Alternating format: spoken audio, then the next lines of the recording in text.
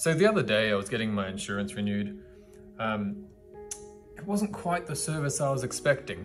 I was talking with my main person at the start and they sent me to a different department and just kept jumping around all over the place. It felt like no one wanted to help me. It felt like I was just being handballed around.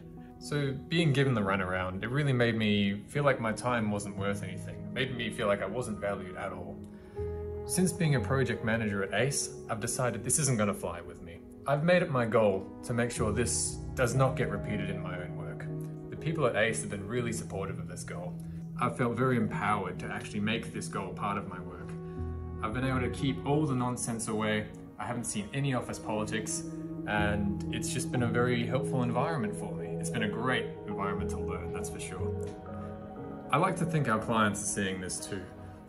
Since being here, I've interacted with a whole range of clients and they've all actually been given very good feedback on how we manage to avoid the complications and just stay on focus, stay on task, and yeah, they feel very valued from what I've seen.